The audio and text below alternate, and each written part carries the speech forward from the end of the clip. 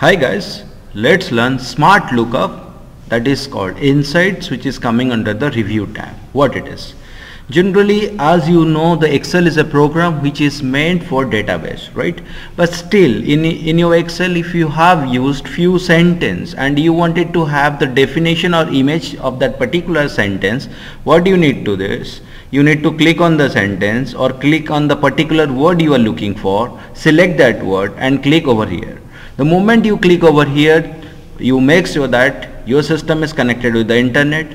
So this wizard will take you to the results which would be coming in your right hand side, right? Like the definition of the word, image of the word, so that you can click on and insert in a particular worksheet also. For that you are having the option called insights. Okay. At the same time, let me explain you what is translate. Generally the Microsoft having a tie-up with the third party, those are providing you the translation to the Microsofts. Take an example. Here I have written in English, I wanted to translate in a different language. I need to select the total word or select the specific sentence. Then I click on the translate.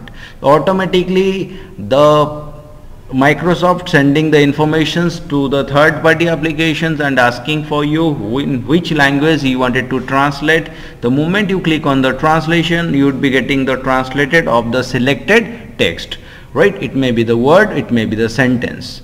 As you have seen in Google, it works in that way, giving you the translations, having the tie-up with the another third party translator service provider, right? So that you can translate immediately. Okay, see you in the next lecture. Thank you very much.